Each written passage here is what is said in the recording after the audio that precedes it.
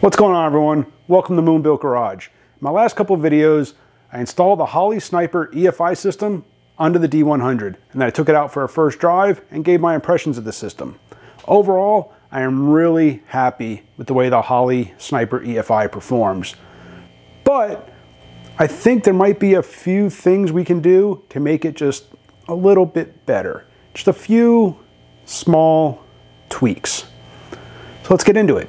All right, so the first thing I want to do before I make any changes to the system is to get a baseline.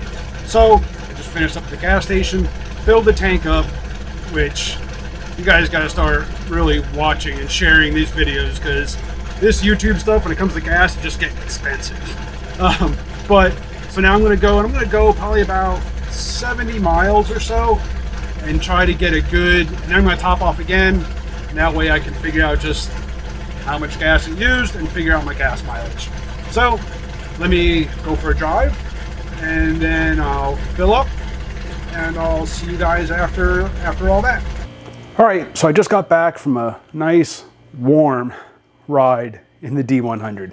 I stopped off at the same gas station, topped off the tank after the drive. So here you can see, if I can get the camera to focus on it. Come on, focus. I did about 57.5 miles, put in 5.164 gallons, and that gives me, let's see if, I hope I'm not blocking that. I might be. There we go. And that gives me an 11.135 miles per gallon. Now, that being said, this Sniper system still has less than 100 miles on it. I mean, this is only the second drive of the truck. The first drive, I only did like 20 something miles. So it's still less than 100 miles. So this thing is still learning. It's always learning, but I mean, it's still really learning. So that at least gives me a good baseline to start with. So now let's start making some changes, and we're gonna make one change at a time, take it for another drive, and we'll see if it improves any. I don't think it's going to improve the miles per gallon, but it might just improve, well, one mod might change the miles per gallon a little bit. The other one might just improve the feel of the gas pedal. The first mod that I want to make is I want to install a progressive linkage, which there it is right there. Focus, there we go. I'm going to install that onto the Sniper EFI. Let me show you what I'm talking about. So the progressive linkage bar replaces this linkage bar right here. This linkage bar ties basically your primaries to your secondaries. And with this bar installed, when you step on the gas pedal and your throttle cable here opens the valve body, you're opening both the primaries and essentially the secondaries at the same time, at the same rate. So what people have reported with both your primary and secondary valves, which is essentially what those are, opening at the same time at the same rate, people have reported that, you know, from a stop, that it's too sensitive, that the power's like almost immediate and it's just too much to ease off of a stop sign or a red light. I haven't experienced that. But what I have experienced, and what I've also heard people say, is that the pressure it takes to get both sets of valves opening at the same time is too much. You're having to basically, you know, push on the gas pedal and override two sets of springs or two springs. And that's what I'm experiencing. It feels real heavy, you know, trying to ease up or ease off of a stop sign or a red light. It just takes a lot of effort to get going. I think by putting in this progressive linkage, that now your primaries will open first, allowing you to get going, and then your secondaries will come in later. Now, this linkage is supposedly calibrated, for lack of a better term, but it's set, the length is set that it should be approximately 40%. So you should be about 40% into your primaries before your secondaries open. So I'm going to get this installed and then we'll take a look at it and see where it's at. You can change that. You can make it, you know, 35, 30, 25%, whatever, just by kind of bending this bar a little bit. But I'm going to get this installed and then we'll go on to the next step.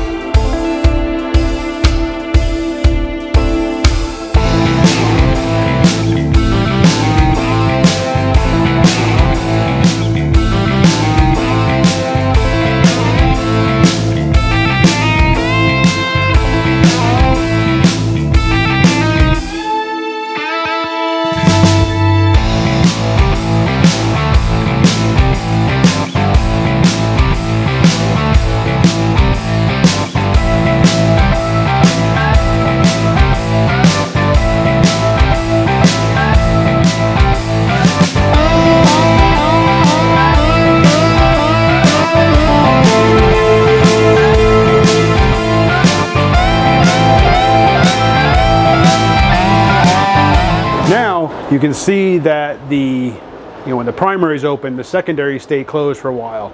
And then at one point they'll open, then they become linear again.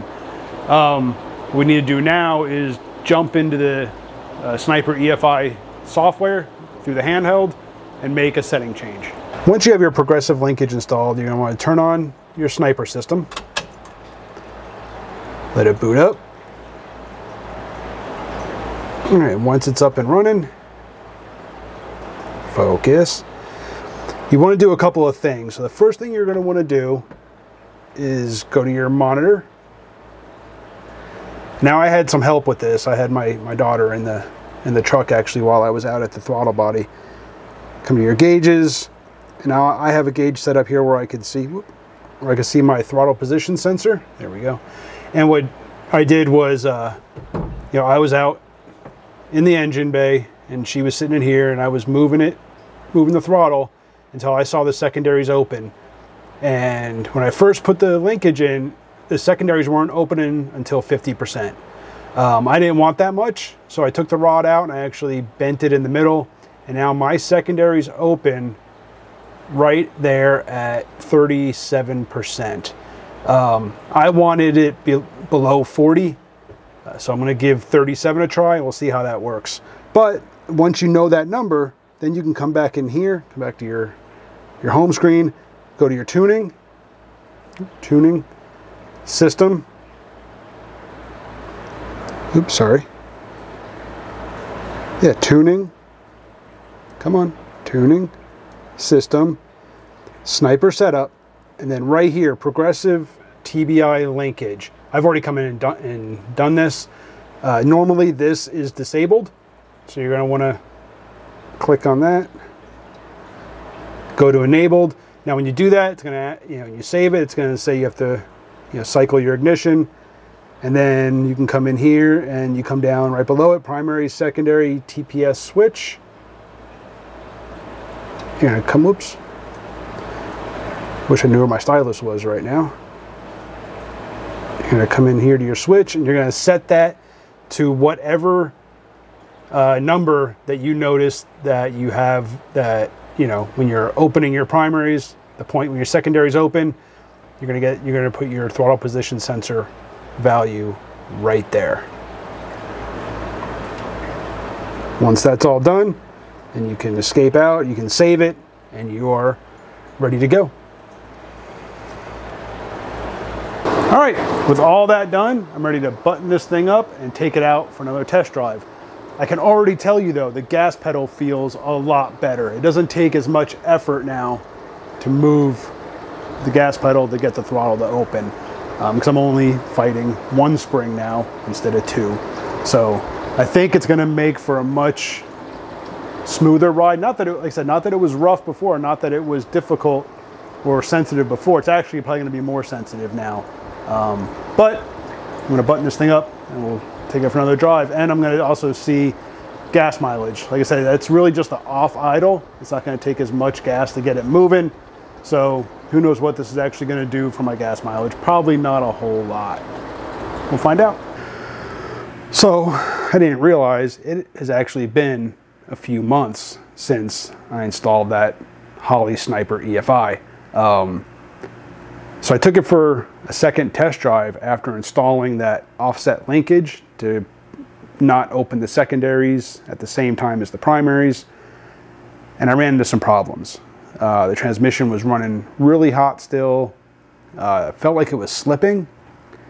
So you can go back, you can watch some of the past videos where I basically did a full teardown of the main case of the transmission. I replaced the torque converter, and since then I did take it out for another test drive after that, and it ran better, but it's still running hot. I think it actually has to do with the overdrive section of the transmission, which the 46RH, the early versions, the A518, 46RHs, I guess are kind of known for some possible overdrive issues. Either way, I think I'm gonna try to get this thing out on the road again and do that secondary test to see if adding that offset linkage to the Sniper EFI has made any improvements. Let's try it out. Just got back from my test drive, and overall, this thing drives really nice. Made the same exact drive that I did apparently back in June. Filled up, drove the same exact route, filled up when I got back. And I did pick up about 1 mile per gallon. Now, I can't say that's because of that linkage that I installed on the Holley throttle body. More on that in a second. I did also replace the torque converter.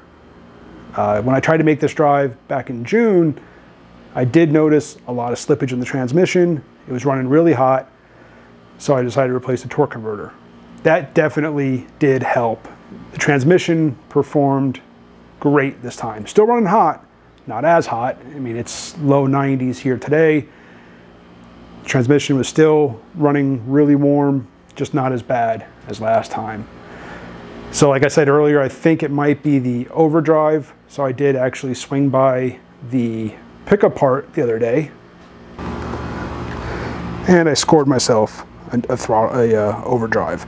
So that may end up going into the truck, possibly. We'll see. I may rebuild that one and then put it in.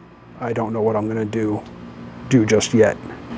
So doing that, replacing that torque converter, that may actually be what contributed to the mile per gallon increase. Hard to say, but that linkage definitely improved the overall drivability of the throttle body. It definitely took less pressure to get going from a stop. Just felt really nice. I also noticed, going down the freeway, 75 miles an hour, 2300 RPM, that my throttle position sensor was reading anywhere between 22, 24, and about 30%. If I remember right, when I installed that linkage back in June, I believe the secondaries begin to open at about 40%. I'll have to include that clip from earlier in the video here. When you're opening your primaries, the point when your secondaries open. So whatever I said back in June. So I know my secondaries aren't opening while just cruising, but overall, the overall drivability feels really good. I'm really happy with the Holley Sniper EFI. Just now I've got to get the transmission dialed in on this thing. I don't know. That's, like I said, I put a larger cooler in. I'm actually running my coolant lines through the radiator. Maybe that'll help stabilize the temps. The cooling fan's not kicking on, and that's on a thermostat set for 185. So that tells me that, and I know that works. I tested it with a heat gun. I know it'll automatically trigger.